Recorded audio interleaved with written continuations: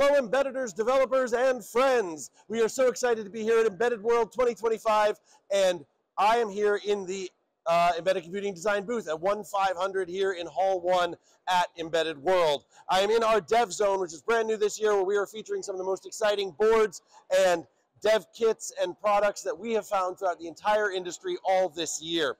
Right now, we are highlighting this. This is the Texas Instruments LP-MSPM0C1104. This LaunchPad development kit contains everything that you need to start developing on the MSPM0C1104 M0 MCU platform.